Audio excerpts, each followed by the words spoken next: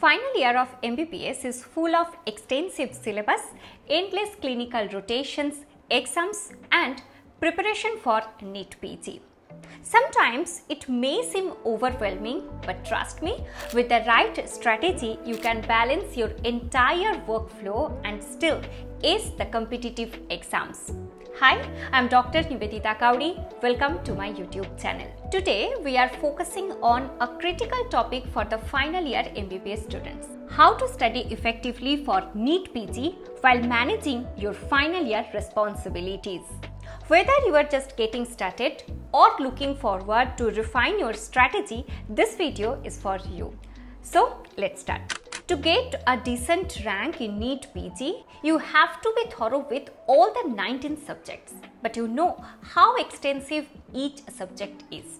Without proper guidance, you will get lost in the vast ocean of knowledge. Since you get a limited amount of time, you need to focus on the high-yield points and concepts. And here comes the role of the coaching institutions.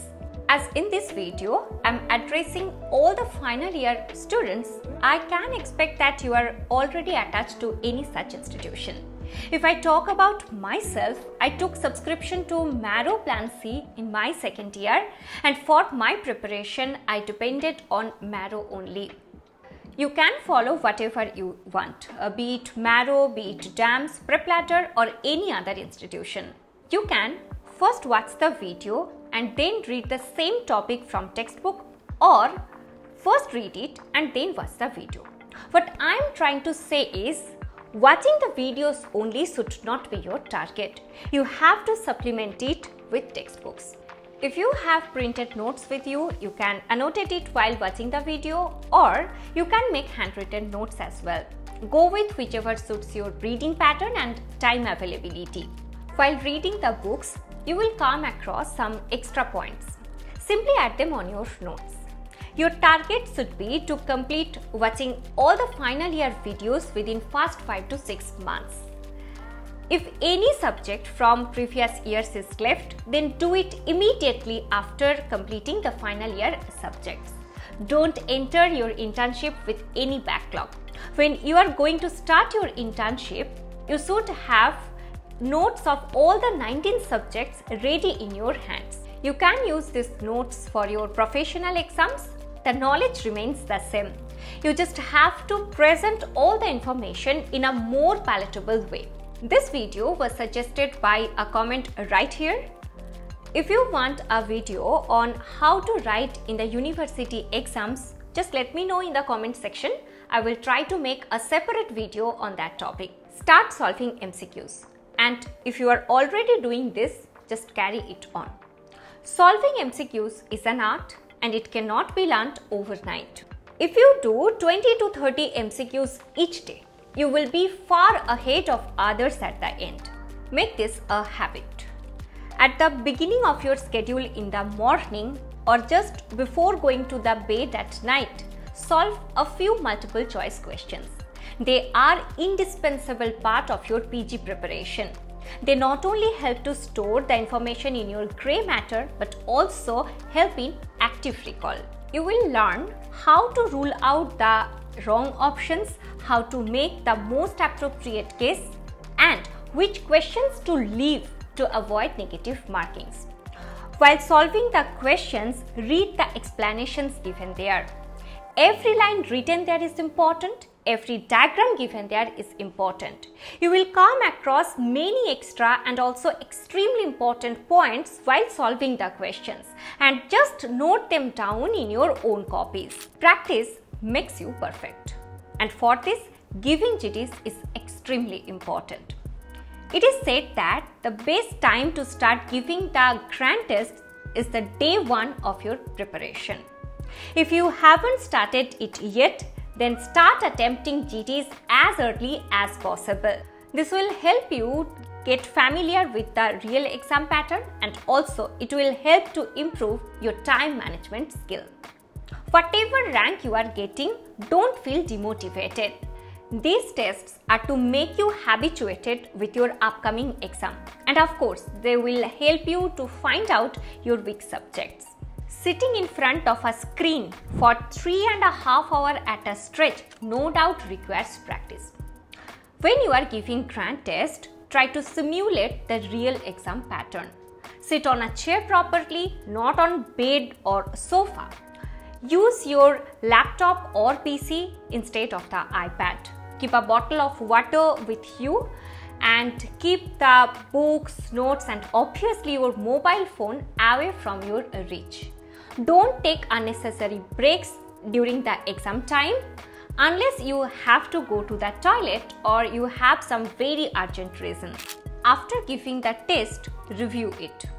This is a very important step and many of us have a tendency to ignore it. Giving the test means your job is only half done. During review, see the explanations. You may skip the questions if you are very sure and you did it right. But for the wrong attempts, you have to focus on the explanations given there. Also, you can keep a check on your performance. Your aim should be to maintain an uprising graph. And of course, when you are having higher scores, then the curve will reach a plateau. But if you see your marks are decreasing or you are getting almost similar marks at a lower range, then this is alarming. The analysis given after the GTs will help you to see what your position is in the rat race. Doing well only in the exam doesn't make sense in a highly competitive exam like NEET-PG.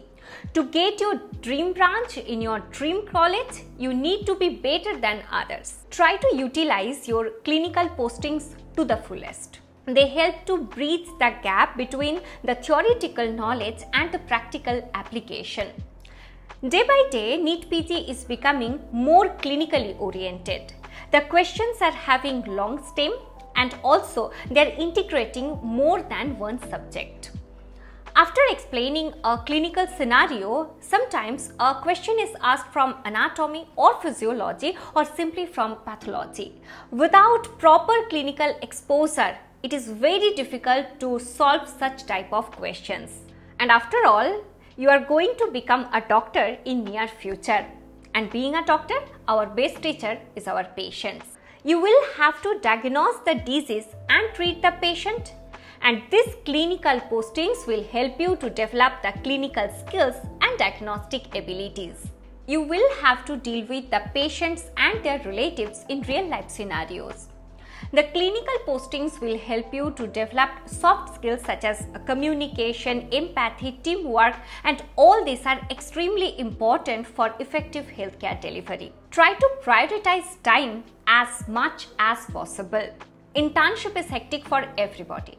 If I talk about myself, during my major postings like OBGY, medicine, I couldn't even open my notes for most of the days.